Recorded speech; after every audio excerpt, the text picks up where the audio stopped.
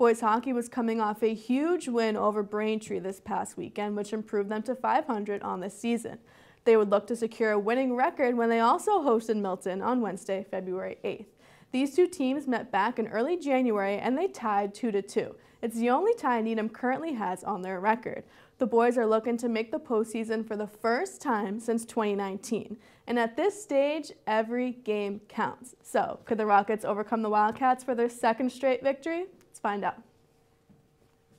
Early on in the first, Rockets trying to clear the puck from their end, but John Sullivan gets in the way, intercepts it, but Dylan Michaelo there to deflect the shot away. 8.5 now to go in the first. Milton attacking early. This time it's Cameron McDonough who launches a shot, but Michaelo denies it. Just over a minute now to go. Wildcats having opportunities in this first. Barry Berg with a nice look inside, but Milton cannot take advantage, so we are tied at 0 after 1.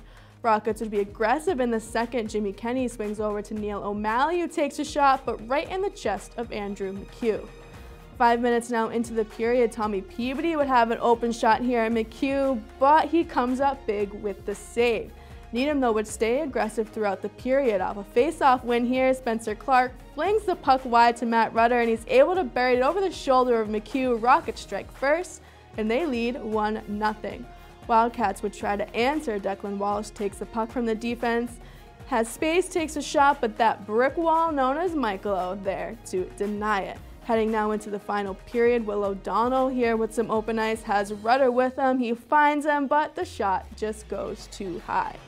Under 5 minutes to go, Needham still leading by 1, moving the puck smoothly up the ice, ends up in the stick of O'Donnell, but another huge save here made by McHugh. Game still going, 1:20 remaining. Milton trying to get it out their end. Instead, the puck finds Jake Sikowski open up top. He floats one in, and it would go in off the skate of Milton. Just like that, the Rockets lead by 2. Wildcats now with an empty net, and the Rockets would take advantage. Will Saratella gets past the defense and puts it in, and this one is all over. After a back and forth period and a half, Rockets come alive and take the win over Milton 3-0. This improves them to 8-7-1 on the season, and they'll look to get their third in the row when they host Walpole on Saturday, February 11th at 6:30 p.m.